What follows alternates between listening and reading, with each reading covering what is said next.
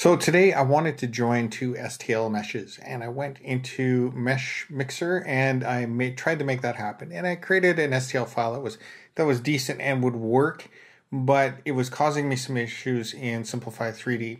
So what I ended up doing is I went into Simplify 3D and I took a look at separate connected surfaces.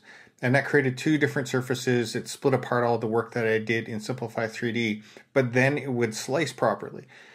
Made me think about something, and I realized that I didn't need to get into Mesh Mixer to make that happen. So the problem is that I have this guy here, and the hole here is a through hole for a 1/4-20 screw, but I wanted it to be a threaded hole, so I didn't want to have to take this guy here, and there's a screw right there.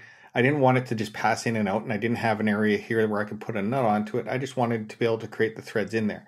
So what I ended up doing was downloading an STL file with the threads, and then what I ended up doing is just imported the threads into Simplify 3D along with the model I got from Thingiverse, and I sliced it, and it worked. It's brilliant, and it's really simple. So if you have something like this and you want to attach something to it, you don't have to go into a mesh mixer or into a CAD software package. If it's really basic and the two surfaces just need to be joined up together, just join them together in Simplify 3D. Here, let me show you how it's done. So here's the file I wanted to join. It's this Zoom H1 tripod floor shock mount. The problem I had is that, not that one. This little hole in here is just the through hole, and it'll pass a 1/4-20 bolt, but it doesn't actually thread anything on. I wanted to actually thread something into it.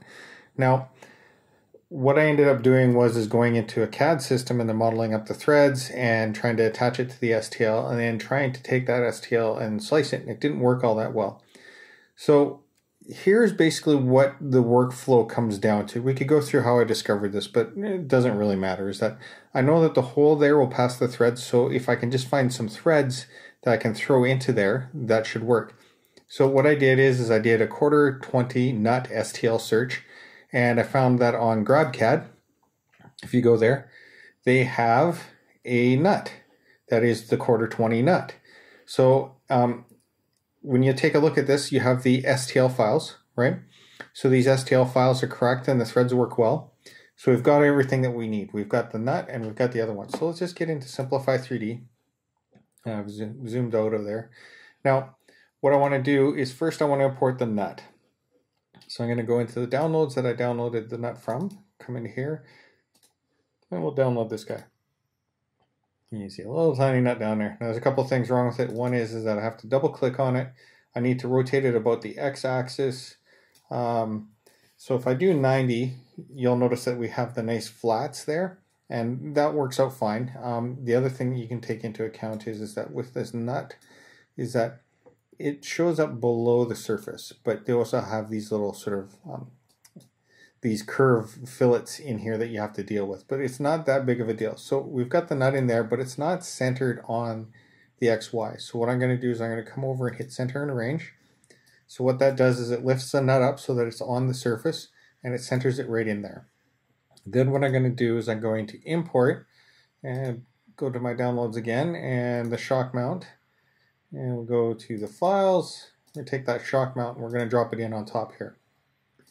Now you'll notice that that file fits in there perfectly, or those threads fit in there perfectly. And I don't want to have this nut just slightly proud, so I can double click on it, and it's the Z offset. So let's just go 8. Let's see what 8 does. Just about to the surface, so we're going to say 7.8. And you can see it's just about at the surface. I'm going to just put it slightly below, so we're going to do 7.7. Now it's slightly below the surface. Now, some people might be somewhat concerned about what I'm going to show you here. Is if I zoom in, you can notice, come up a little bit, you'll notice that that nut is down below the surface. But that's okay, because basically what's going to happen is it's going to do all the slicing from everything from this line up. So it's going to get rid of all that stuff, and it's not that big of a deal. So at this point, what I do is I just do prepare to print, and it gives me the slicing. Now let's just go back through the slicing history, and we'll take a look at things. Now we're into that one section where the nut is in there, but you'll notice that the nut file really isn't there. All that's showing is those threads. So effectively what we've done is we've captured the threads right within this part, and we haven't had to do any CAD systems, or we haven't had to go and do any modeling. All we needed to do was to get the actual part that we needed with the hole, and the hole happened to be the right size, yes, and then we added the nut, and we put that inside, and we just meshed it. Now, when you do the STL file, or you do the slicing, you get a 3D print. It already has the threads in it, and you can screw everything together, and Bob's your uncle. This thing is like really quick, and it was awesome to be able to create the part I needed just in seconds by finding the files that I needed.